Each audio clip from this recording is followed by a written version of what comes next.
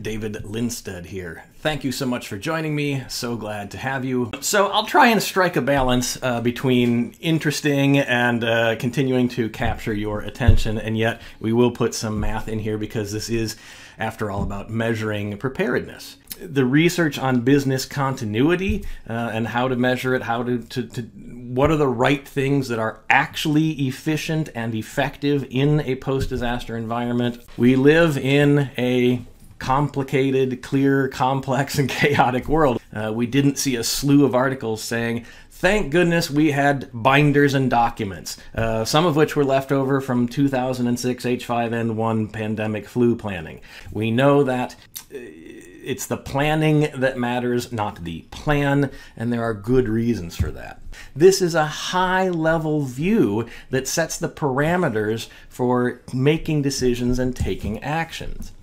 And the only way, and we've seen this time and time again in post-disaster situations, particularly prolonged disaster situations, employees have to be empowered to be able to take action and make decisions. They have to be able to take action and make decisions.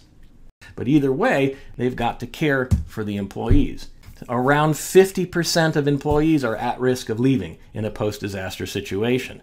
And if they don't feel cared for, if they don't feel appreciated, it's going to require empowerment, creativity, innovation. It's going to involve certain capabilities, and we can grow and focus on those capabilities. What does the HR department do in general following a disaster? She fills in names and telephone numbers and long lists of equipment and references to the standard operating procedures because that's how we're going to do what we normally do. Okay, so what?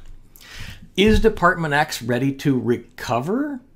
And if you think maybe not, because Frida's just filling in a document and the department's not working to create the capabilities that they need, they don't know what their objectives are, well, we can put some numbers to this and we can measure it. That sounds about right to me. When I think about Frida's department and the fact that Frida is just filling out some templates and they're not practicing, they're not talking, they're not preparing, they aren't empowered, that's what the delta between required preparedness and actual preparedness means. Sorry, count is absolutely not the right word. So we need to look at the locations, the people, and the things in terms of losses. Are we talking about the location is gone? Like COVID-19, we really lost our locations for a long stretch of time. The more things I have to recover, the fewer options I have. Now look, we could measure this. Absolutely possible to start taking measures of preparedness before a disaster, or if we had to, right after a disaster, and then measure the impacts of the disaster and correlate the two.